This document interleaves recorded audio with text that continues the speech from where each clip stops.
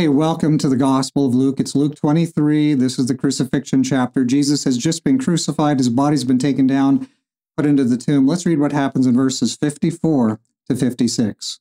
That day was the preparation, and the Sabbath drew near. And the women who had come with him from Galilee followed after, and they observed the tomb and how his body was laid. Then they returned and prepared spices and fragrant oils, and they rested on the Sabbath according to the commandment. So Jesus has died, and the body's been quickly taken down. They are preparing the spices, but they don't have the time because sundown is imminent.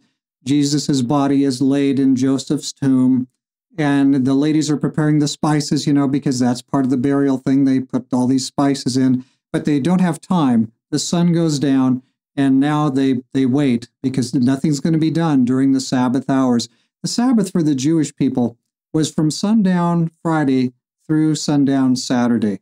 That is how they mark the days, the first day to the second day to the third day and so on. And the seventh day begins at sundown Friday evening, and it ends on sundown Saturday evening by our reckoning. And by the way, I said this is the way the Jews keep time, but this is actually the way that the Bible records that humanity would keep time from the beginning. Go to Genesis chapter 1 and you'll see it. In the evening and the morning were the first day, in the evening and the morning were the second day, in the evening and the morning were the third day. It's evening and morning. So biblical reckoning, we don't have to go completely by biblical reckoning ourselves, but biblical reckoning is from sundown to sundown. So there's not time here, but notice Jesus has died on the cross. Some people say now, well, suddenly one of the 10 commandments, the fourth commandment, the seventh day Sabbath, we don't need to do that. That's just a cultural thing. Just relax. Any old day will do, any old thing on any old day.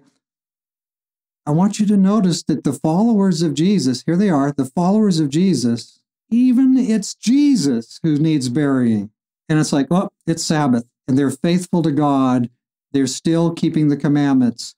Jesus has died on the cross, and they're going to wait until the morning after Sabbath is over and the light has come on, and it would be the first day of the week. They're going to wait until that time to do the work of putting the spices and so on for his deceased body. Just an interesting piece that the followers of Jesus are observing the Sabbath here even at this extraordinary time. Something to think about.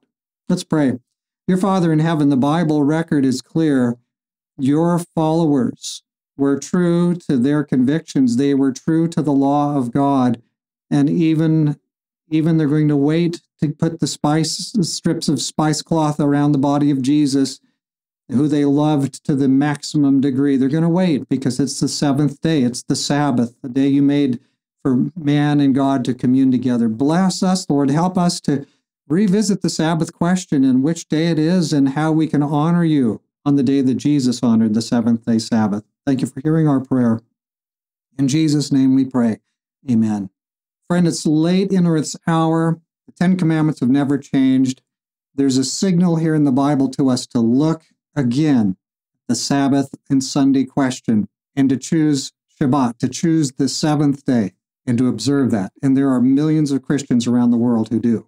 But let's leave it there. God's blessings be upon you today as you look into his word and as you and I follow Jesus, no matter what the culture does, no matter what the government does, no matter what the church does, as we follow Jesus.